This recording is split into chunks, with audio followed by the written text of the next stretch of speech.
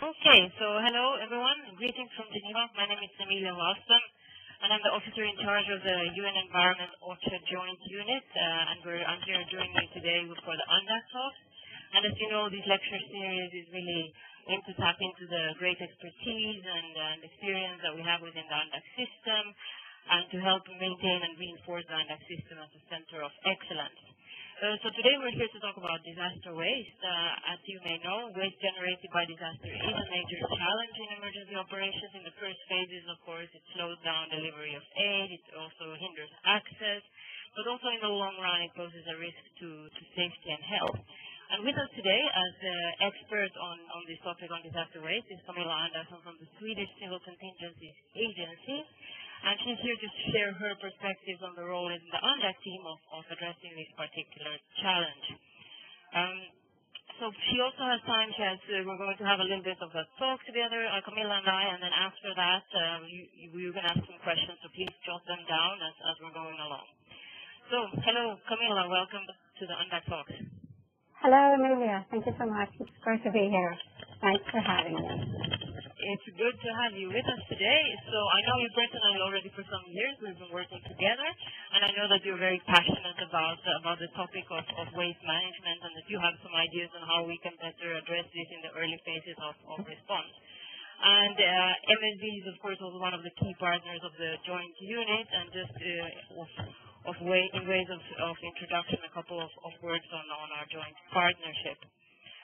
So the joint unit is, of course, also quite familiar in working with disaster waste, as it's a cross-cutting issue, and the unit itself was set up over 20 years ago to work in the interface between environment and humanitarian assistance. And MSB, if we look at the past mission statistics, MSB has also been one of our core partners, participating in around 30% of our missions from the past over the past 20 years. And also going into some specific missions related to disaster waste, we of course deploy jointly to Ghana. So that's the first picture you see there for the flooding in Accra in 2011. We had a Swedish expert go out and look at waste management. Also the Philippines Bohol earthquake in 2013, we had one of your experts deploy. And then, of course, usually we do send environmental experts as part of the UNDAC teams, and they are also looking at disaster waste. So, for example, we had in Ecuador, we had a person deploying as part of the UNDAC team looking at disaster waste. And also looking at the next slide and the pictures there, then we had a person going from MSB to Jordan as an environmental field advisor through the Standby Partnership Program. So indeed, our partnership goes way back, and we have worked on a lot of missions together, Camila, isn't that right?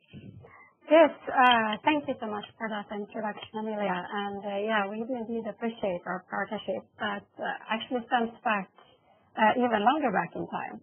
As it all started in 2005 after the Kashmir earthquake in Pakistan, where MSB, or actually rather our predecessor, the Swedish Rescue Services Agency, received a request from you from Joint Environmental Unit to do rapid assessments and to work with debris, rubble, and hazardous healthcare waste around all the humanitarian hubs in the affected areas. And back then, we were together with the Swiss Agency for Development, one of the few, or if not the only, humanitarian actors with the capacity to handle environmental consequences in humanitarian emergencies. So it was agreed that the two agencies would initiate a mission together. So we took off to Kashmir jointly with the Swiss Development Agency. So that was the first request that we had. And the last one was actually just recently, resulting in that my colleague, Leif Jensen, was deployed as an environmental expert to the UNDAC team to assess the impact of the flash floods in Sierra Leone. And he should be on his way back any day now. Yeah, well, our partnership is actually more than that. We do a lot of proactive work together too.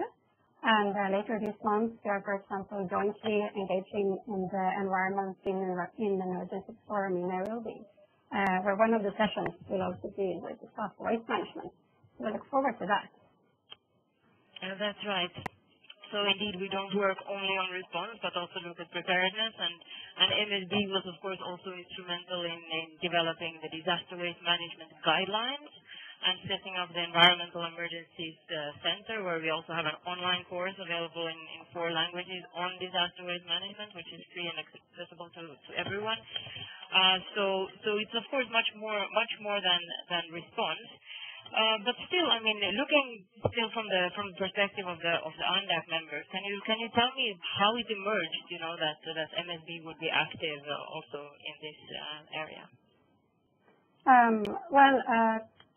To start with, we started engaging in humanitarian response in general in 1988, when we sent a team of first responders to support rescue work after the Armenian earthquake that claimed 30,000 people's lives. And since then, we have, apart from participating in missions as first responders, expanded our technical capacity significantly. And we have since then carried out thousands of operations during all phases of a disaster. Our operations have ranged from enhancing preparedness for and providing response to geological and hydrometeorological induced hazards like earthquakes, floods, and typhoons, to alleviation of refugee situations in crisis and conflict contexts. And we have been setting up base camps, providing medical supplies, logistics, information management support, ICT solutions, etc.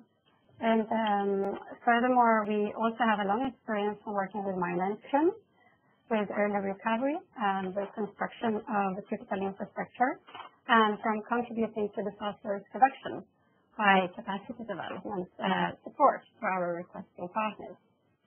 And what regards to disaster waste management specifically, and early response, the first mission was the one that I just mentioned, to Kashmir, where we were fielded approximately 2 weeks after the earthquake and started off by doing rapid assessments. And as a matter of fact, in this occasion, one of the Joint Environmental Unit's regular staff had actually joined as an UNDAC member. So the link with UNDAC was already there from the beginning. In relation to that mission, MSC actually came back some time later as well to provide support with disaster waste management as part of the recovery work, or the early recovery rather. And then we collaborated both with UNEP and UNDP in a joint project. So since then we have also increased our partnership with UNDP and working increasingly with them within this specific sector. I could also say that it was around this time, 2004-2005, that disaster waste management as a concept started to gain recognition globally, and not the least due to the challenges with it after the Indian Ocean tsunami in 2004, as well as from the experiences from the Kashmir earthquake. And since then, MSC has learned the huge benefits there are from doing good base work through early and sound disaster waste assessments, since this is critical for the planning of an adequate response and recovery, including for the harnessing of necessary funds that are indeed required for any implementation of disaster waste management of any scale. Great. So it goes back really more than 10 years, 15 years that you've been working on this topic, and I mean, working with other partners as well. I know that MSB is really considered as a leader in the field related to disaster waste management. But if we go back now to the UNDAC member, so why should we care actually? What is the point about disaster waste management? Why do we care about it? Well,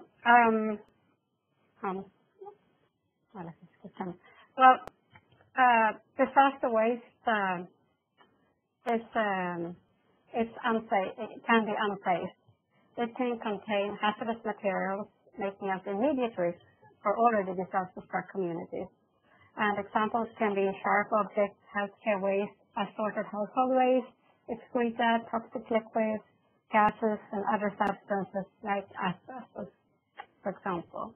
And children do, of course, make out a vulnerable group since they tend to spend a lot of time outdoors and close to the ground. And then you have some examples here in this picture. And apart from putting people at direct risk, disaster waste may also be harmful to the environment by contaminating air, land, and water sources, which in its turn act as transporters of contaminants to humans, leading to secondary hazards, like, for example, cholera outbreaks.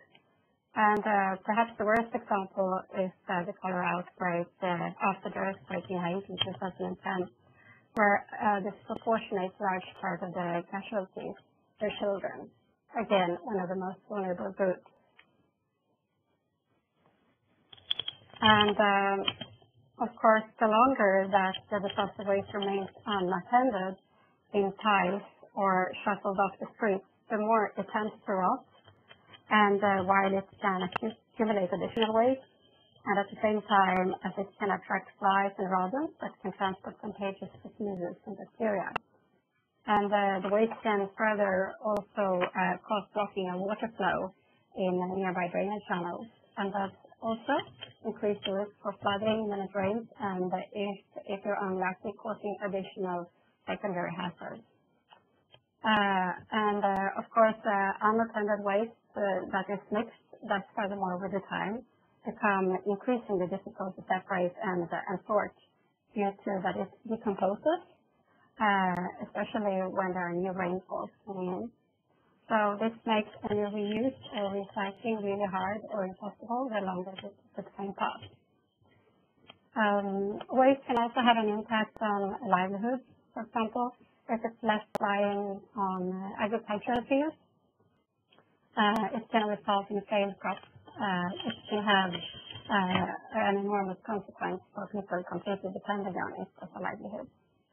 And after an earthquake, debris from buildings may, as you know, obstruct entire part of cities and cut off everything.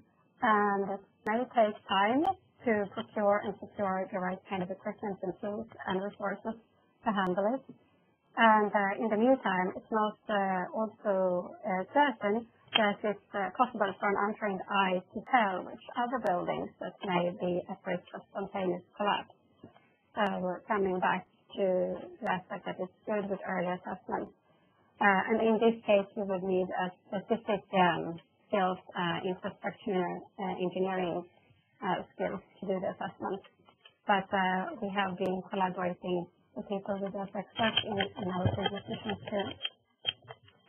And well, ultimately, unhandled waste and debris of all kinds may, of course, hinder the recovery process by making out physical impediments for reconstruction of anything from shelter to public infrastructure, as well as it may be psychological impediments affecting people's endeavor to recover and to stride forward.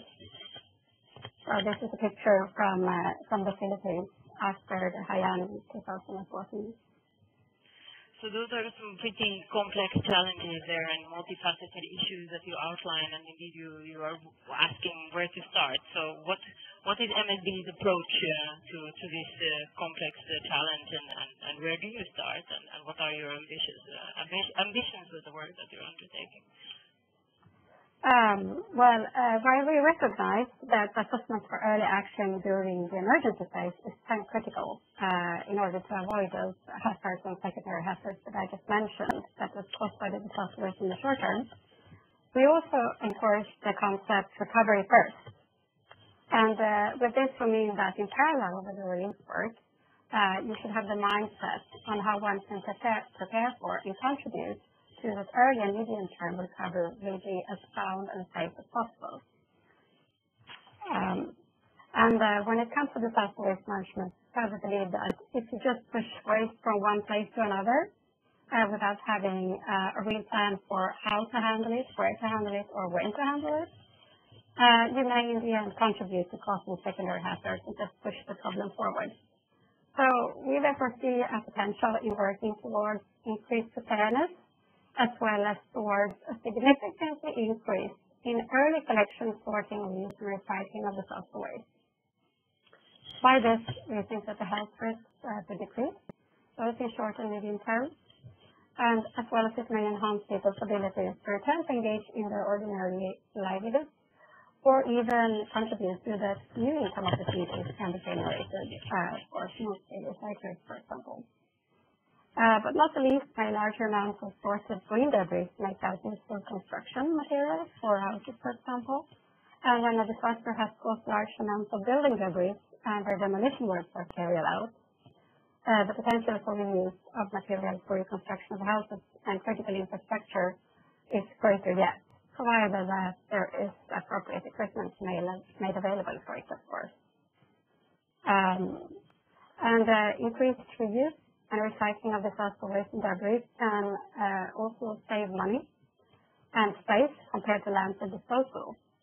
And environmental-wise, an increased sorting and reuse can obviously also lead to less leakages of liquids and pollutants to ground, and then it will indeed decrease the need for capacity burning and also imply less air pollution. It also should be noted that low and middle income disaster-prone countries may lack its own waste management system, where large quantities of disaster debris may also fill up the existing disposal sites very quickly that may have been challenged already before the disaster, which thus can hamper the already weak waste management system. All in all, this means that disaster waste management can contribute to recovery back to normal waste management at the same time as we think that there is still a gap and deficiency that was present even before the disaster struck. And by then attending to this, we work towards what we would call build back better. However, our abilities to engage in this depends on our partners, since MSC's mandate as a national agency is regulated in the sense that we can only act once requested. So we depend on our partners requesting our support.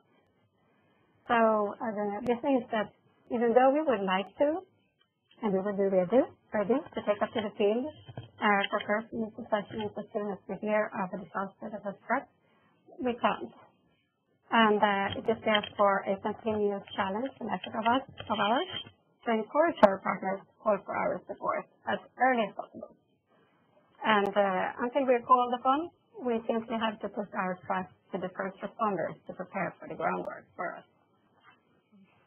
Okay, so that of course brings us then to the first responders and the UNDAC team as your partners as well, really being there at the first moments of response.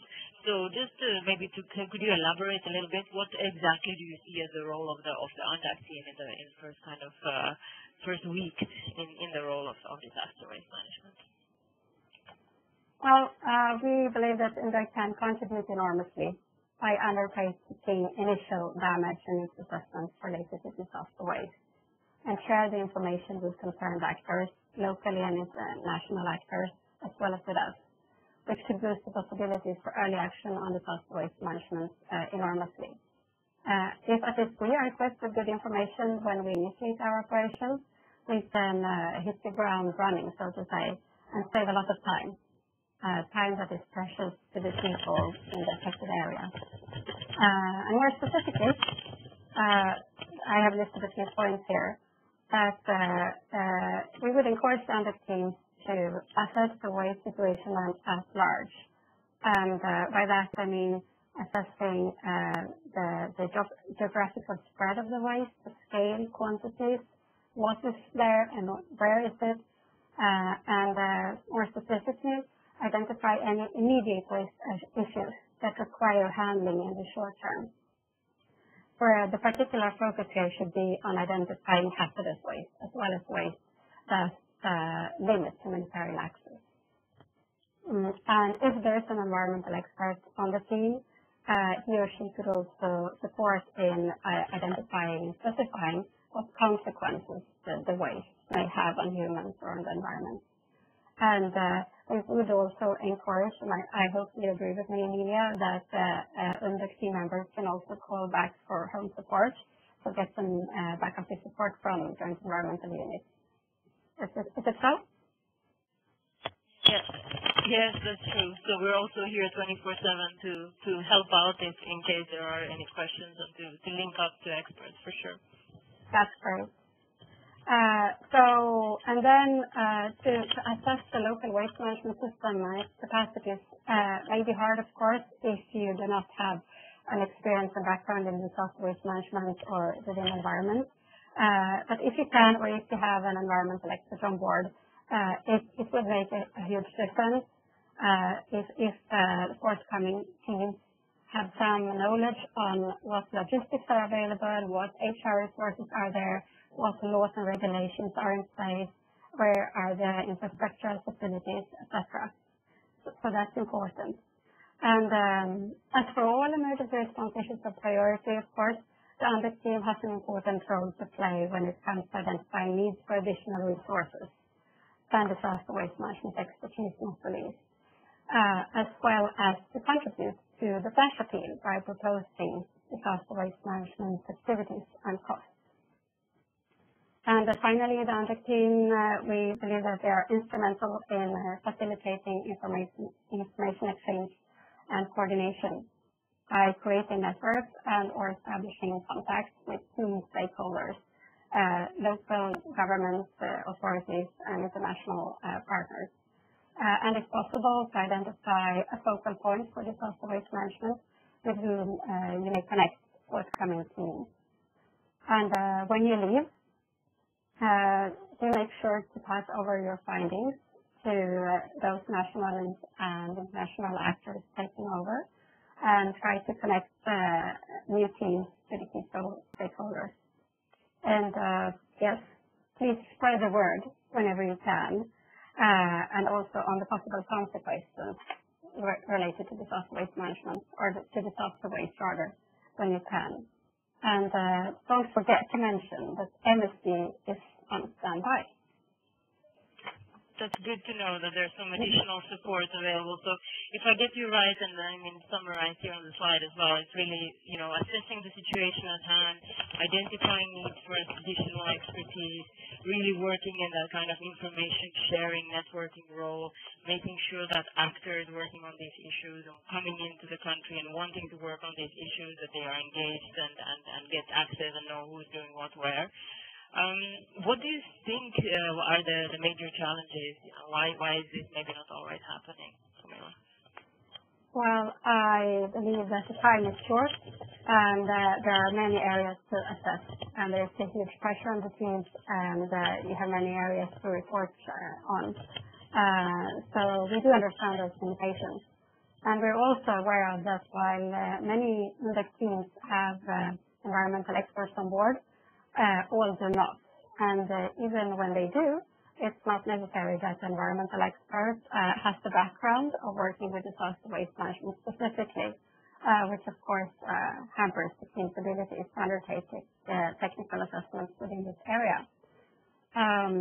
So yeah, those I believe are challenges, but we try to see it on the bright side as well. And as I understand it, there are ongoing efforts to increase the capacities within environment and disaster waste management within the existing UNDAC members through training in environment and emergencies, including trainings on disaster waste management. And I hope that this could have a catalytic effect. But I'm sure that Emilia can tell you more about that, and also about the advocacy work towards potential requesting partners. And by that I mean the UN country offices, and more specifically, the designated UN resident coordinators in disaster-prone countries. So, I mean, advocacy to encourage them to, in their request for UNDAC team support, also highlight the need for inclusion of environmental expertise, and perhaps specifically with expertise in disaster waste management. Yeah, that's true. That it's a lot about, and I think that we try to reinforce in the trainings as well. Just kind of to raise the flag so that people know that it's there and this expertise exists, and also just try to keep that kind of general awareness on the topic. And advocacy is indeed one thing that gets emphasized quite a lot as well in terms of partners. Maybe you can still expand a little bit on the role of the UNDAC team in terms of information sharing and coordination. How do you think that should happen in practice? As you know, information management and coordination is always somewhat of a challenge in a post-disaster scene, and more so when it comes to a sector like disaster waste management that is perhaps not always at the top of the priority list. For example, when the cluster system is activated a few weeks later normally, it tends to fall between the chairs. It could fall within the early recovery cluster as well, that may be activated late or maybe not at all. As there normally is a lack of coordination between the different clusters of concern. But coming back to the point previously mentioned regarding the potential that unit teams have in early communication of disaster waste management needs, you have the OCHA, which is your key platform for it. And since it's funded by national authorities of concern and key humanitarian actors, including the UN resident coordinator, this gives you a window of opportunity that you can't afford to miss. So given the central place that you have in the initial coordination phase, you have a really good chance here to highlight the key concerns. So I would say that apart from communicating which roads are blocked by debris or where there are temporary dumps piled up, UNDAC teams could as well, to the extent possible, catch the opportunity here to reinforce the need for local authorities to take on a proactive approach to disaster waste management in order to avoid any immediate secondary hazards and in order to enhance sound recovery in the intermediate term. So the UNDAC team could, for example, in this forum propose that a team of disaster waste management experts should be requested immediately to, together with relevant authorities, undertake a proper needs assessment and cost estimate for the necessary disaster waste management actions. And also having the ambition to have something substantial at hand when the time comes to produce the flash appeal. Of course, allocated funds from the flash appeal are key to attain earmarked funds for disaster waste management. And the funds would, in most cases, strongly contribute to a more efficient work carried out by the disaster waste management team and its partners afterwards. Yeah, I mean, I think that's also what we have noticed, that indeed the UNDAC team is there very early on, and they are key in requesting additional expertise, because if it's not done in those very few, early days of a response, then it usually kind of falls through the cracks, as you say. So things have to be flagged very early on, and it also, of course, applies to the partners who might be interested in sending in additional expertise. They are interested to do so while the disaster is still kind of fresh in the minds of everyone. And then if the request comes in, too late, a month into the disaster, then it's usually always too late. So maybe still, I'd like to ask you what do you feel about the role of the humanitarian international community still in advocating for these issues and kind of raising awareness? What else can we do? I think you elaborated quite nicely on what the role is in the actual response, but what is there? What else can we do to raise awareness to this issue? Well, there is a need to encourage the humanitarian community to include the disaster waste management aspect in all phases of humanitarian action, from the response to early recovery and recovery towards long-term development, including strategic planning, prevention, and preparedness, as well as in monitoring and evaluation of progress. And once there is a stronger demand for disaster waste management within the humanitarian community, it could hopefully also contribute to more resources for it.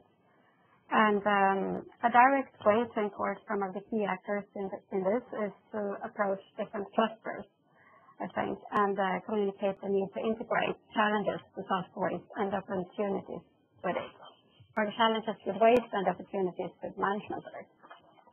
And we have between ourselves, as Emilia with joint environmental units and other stakeholders previously discussed the possibility of creating a specific task force for disaster waste management within the existing cluster system, and possibly under the current environment and humanitarian action network, or under the early recovery or WASH clusters.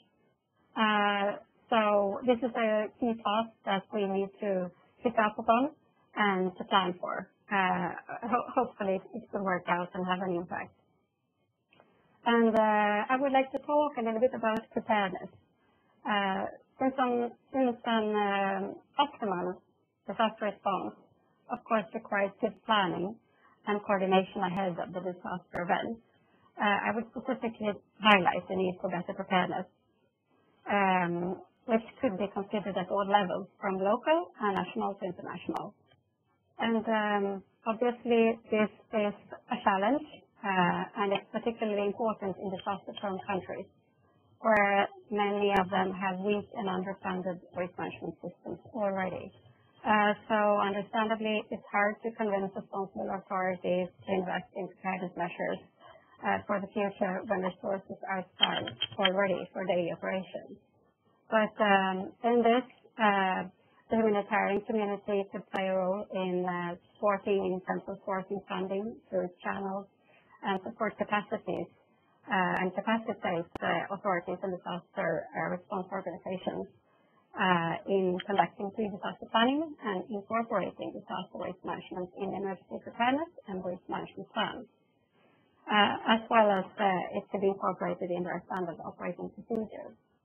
And we could also help by encouraging nations and authorities to seek support, specifically regarding disaster waste management preparedness, and inform them about funding flows and enforcement channels and opportunities as we come to hear of them.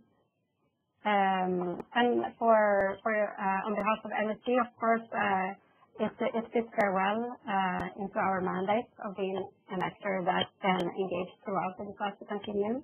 And it could also relate to our work with capacity development and disaster risk reduction. I think that's what I would propose. No, it makes sense.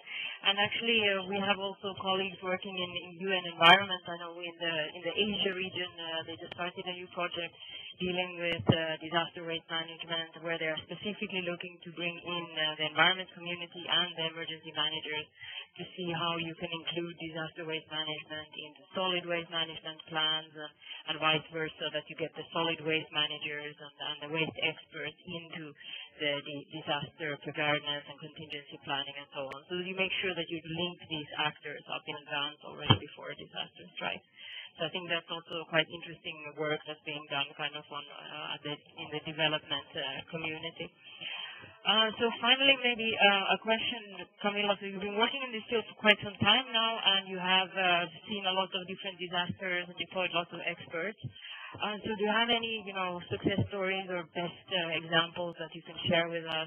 Like where did we really make a difference, and what was the case, and what can we learn from it? Yes, I would then mention our response after the tropical cyclone Pan in Vanuatu in 2015, and the response after Typhoon Yolanda or Haiyan in the Philippines, where we were engaged in 2014. And in Vanuatu, we arrived within 10 days, and we had one expert seeded. And that expert supported in undertaking, supporting UNDAC. We were requested by UNDAC to undertake rapid assessment analysis for the disaster waste management needs, which was done quite efficiently and resulted in speedy inputs to program strategies and recovery plans on the risk management. And it comprised everything from strategic planning to resource mobilization, planning, and upstarting of concrete actions and projects. And the picture shows an example of one of those projects about reusing green debris as construction material. And some lessons learned from that discussion is that even though we arrived early, and even early deployments could have been even better, of course. This is always the case. Since we would then have been able to more effectively be able to start early interventions, and we would also have had a greater possibility to secure a bigger contribution from donors. So time passes quickly, and every day is important. And we could have benefited enormously also by having sent 2 experts at the same time. It was hard due to the short notice here, but that would have enabled even better assessments, technical assessments, as well as it could have at the same time provided the necessary support to UNDP in terms of doing project and budget proposals. And there was also too little time available for the experts to lobby effectively with donors in the early days, which is really critical. So this is a lesson learned not only from this commission but from others, that we should always have at least 2 people deployed at the same time, because the situation is normally complex and they often need to be both in the field and in defense meetings and communication meetings in the office. Another lesson learned from this mission was that the cooperation and partnership with local authorities was really crucial and worked really well.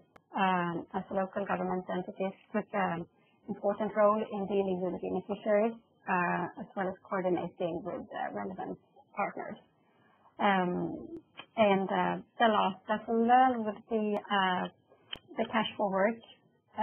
Brigade, the first setup, that even though it is questioned, and of course it's not a proper source of income, the cash they received during cash for work, but in this case it was one of the cases where it was very clear that apart from them just getting some cash, it contributed to the recovery process in the sense that people really use the cash to buy construction material or housing repair. So all in all, it was a short and quite efficient mission. And then the next one that I will talk about is the disaster risk management mission that we had in Philippines after Typhoon Yolanda or Haiyan. This is one of our bigger disaster risk management missions where we provided support in several areas. Everything from providing heavy equipment, heavy clearance, construction of temporary dump sites, construction of interim dump sites, improvement of dump sites and landfills, site search for permanent controlled dump sites, support with healthcare waste, supporting handling it, heavy equipment, support demolition works, and not least capacity building, capacity development, and support the creation of livelihoods. And well, in this case, we arrived with a team about 2 months after the typhoon. And the mission was initiated by a close contact with the search team, which I think was contributing to it starting off quite efficiently, since the team got good contact and information on where to focus, where to concentrate the assessments, and who to contact with. And well, a lesson learned from here is that with regards to assessments, it's not enough to only do them once. You rather need to do them continuously, at least twice, upon arrival, and then after a few weeks or a month or two again. And when undertaking assessments, you need to also be clear with what budget you have available, so you know what you can do and how much is worthwhile to assess and what to focus on. And of course, the contact with local authorities is key also while you undertake the assessment. Cost procurement of heavy equipment contractors was we learned the hard way here that it's really necessary, and it can take much longer time than you anticipate, and it's something that you need to start really early to make sure that you will have it at hand when you need it. it was learned that mapping of critical infrastructure and entities that may contain hazardous material is important. It's not always the case that it's done, but it's really important to know what products and substances may exist in different kind of entities. And it's really important to have an exit strategy prepared so that you know how to hand over when you finalize your job. And one of the key working methods here was working shoulder to shoulder with your local partner, which is one of the most efficient ways to build capacity. And on this picture, it was a means to show how it looks like from the beginning on the left-hand side in one of the dump sites as compared to how the sorting, for example, was facilitated after the project ended. A much more safer environment and much more control for the waste workers. Also, it didn't allow kids to come into the area like before. And on the right side, the picture most to the right is when the team is taking out local authority groups to show them what they're doing and giving them support and advice as they went along. Good. So that's quite impressive. And the differences that you can make if you send in a couple of people and you have time to work on this more long term.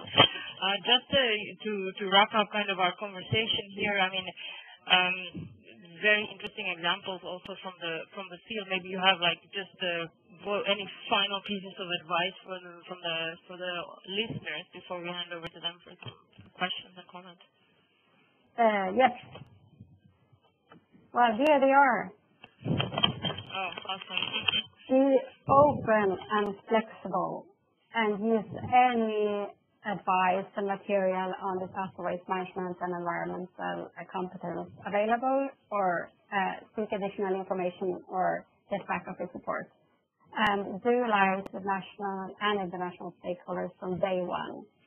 And keep in mind that your assessment on disaster waste management can really make a difference for the people that have been affected by the disaster.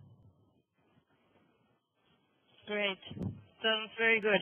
Okay, so I will hand over now to our listeners. So please do raise your hands using the little raise your hand button or type your questions.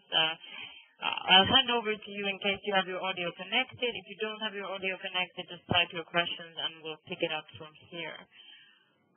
So, are there any questions?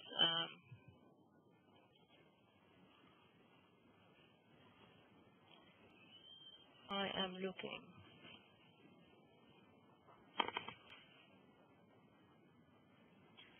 Danny D.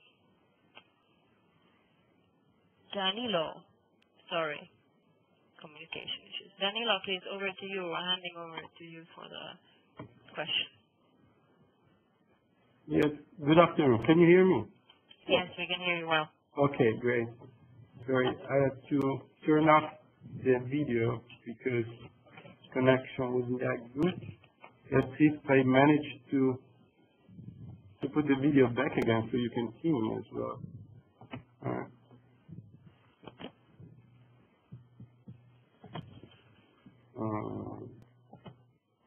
At least we can hear you, so you can maybe ask your question and then we can... Okay, yeah, sorry. There we are. Hi. Good afternoon, and sorry, I joined a bit late. Sorry for that. Was dealing with some issues here in the office, but my question concerns the management of rubbles. Here in Italy, during our most recent earthquake in central Italy, we had a big issue with rubbles management due to the quantity of rubbles and the need to store them in a short period of time. Have you ever had to cope with such an issue in your experience, and what is your opinion with regard to the rubble's management in developing countries instead? Is it? I guess it's problematic as well.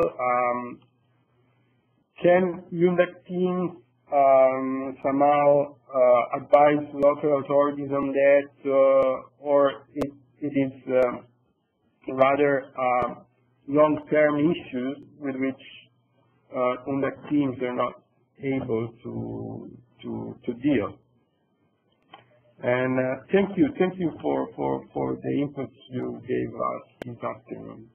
Back to you. Okay, so thanks so much, Danilo. So the question is for you, Camila, on rubble management. How do you deal with that, and how do you advise the national authorities on that issue? Over to you.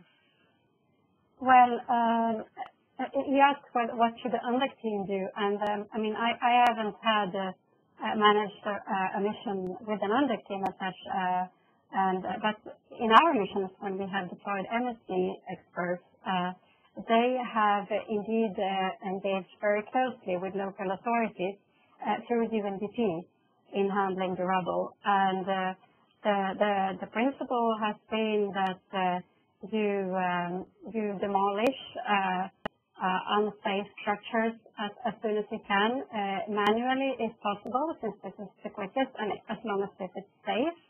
And otherwise you will use machinery, but until you have the appropriate machinery there, you will have to protect the area to avoid any further accidents.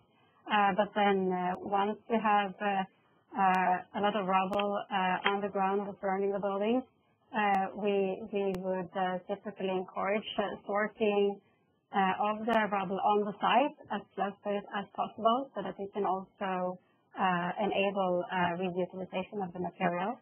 But everything regarding demolition management and management of the debris and the reconstruction of it is something that we have learned from experience, that it has to be really, really closely handled with the local authorities, because you need to know exactly who to go through, what permissions you need, in what order you should do what, and there may be some legal hinders stopping you from doing something that you perhaps as a humanitarian actor think is necessary, but still you will have to wait because you will need to adjust to rules and regulations. But so close cooperation with the local governments, and that will be valid for the UNDAC teams as well, of course. But then this is a complex issue, so again, you would probably do best in calling in for additional experts to help out in this, to do assessments and to handle it. Thank you, Camila, for that reply. Then we have a question from Ramesh in Nepal. Over to you, Ramesh.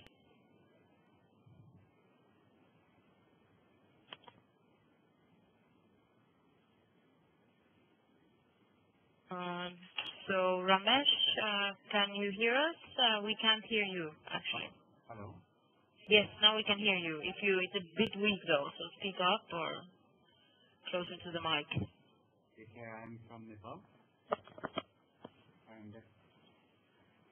And I'm working in one NGO currently in Nepal, and it is working with UNED for disaster waste management as well as the GNP reduction.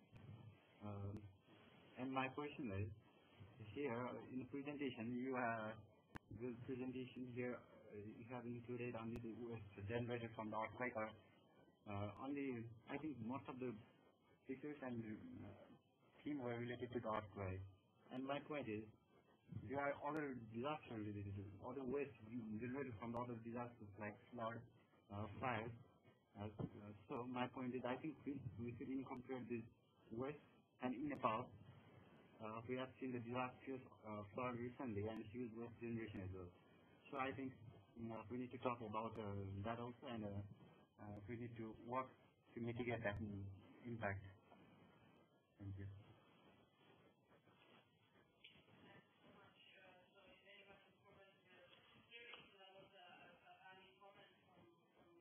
I can't hear you. Sorry about that. Okay. I muted myself by mistake. So that was a valid comment from Ramesh working on in the lead in Nepal, which is an NGO working also on disaster waste management, pointing out that many of the pictures we saw were earthquake-generated waste, but of course different types of disasters give rise to different types of waste. So, for example, now in Nepal they have the experience with waste generated by floods. And also we should look into the mitigation of these different types of waste in terms of preparedness actions. So maybe you can comment on that, Camila. So I can only fully agree. And our approach is to use the concept of disaster waste management. And within that, we would like to include any kind of waste management, ranging from management of household waste, municipal waste, industrial waste, healthcare waste, and debris and rubble from buildings and infrastructure. So yes, we should definitely have the same approach and enhance the preparedness for all kinds of disaster waste. Thank you. Are there any other questions from the participants? Anna Fonseca, whom we know quite well. Over to you, Anna. Hello, everyone. Good afternoon. I don't know if you hear me. I hear you. It's just a comment. I want to make a comment in terms of how I was listening to how you said, Camila, that the UNDAC and in terms of passing through the information for the experts that are arriving on the ground. I think it's very important, and I had that experience in Ecuador. And I was able to link with the person that was there from UNDAC. And fortunately, he gave me all the intel, if I can say that, in terms of the key points that I should look and the key contacts that I should talk to. And that made the assessments easier and quicker, because everything was, as you know, when we arrive on the ground, everything needs to be very, very quick and well done.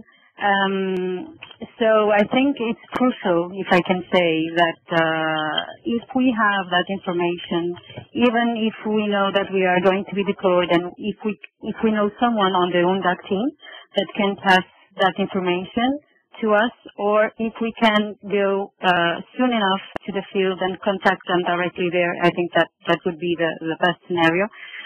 It's very important for the ones that are deployed to have the information from the early assessments in order to know what happened in terms of what was the situation when they arrived, and what is the situation when you arrive, and what actually can you do and how can you make a difference.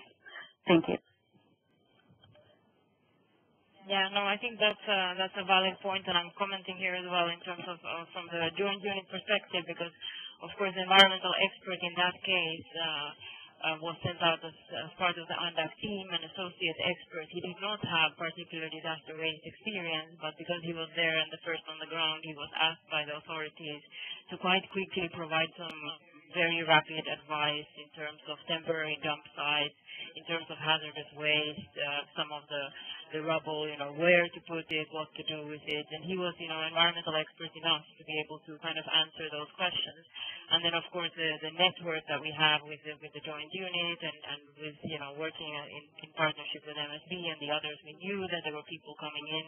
So then we were able to put them in touch with that environmental expert before he left. And so I think those types of things are also very, very valuable, because you can pass over so much information just, in a 30 minutes conversation or call when you're there on the ground, versus what a person can receive if they're trying to, just read from street reps or go online. So I think that's also very valuable. I think we are running out of time, or about to wrap up here. So if there are any final questions, we could still take one. But I don't see anyone raising their hand. Otherwise, you can speak without me giving you the right to do so. No? Okay. Well, in that case, thank you so much, Camila, for spending time with us today.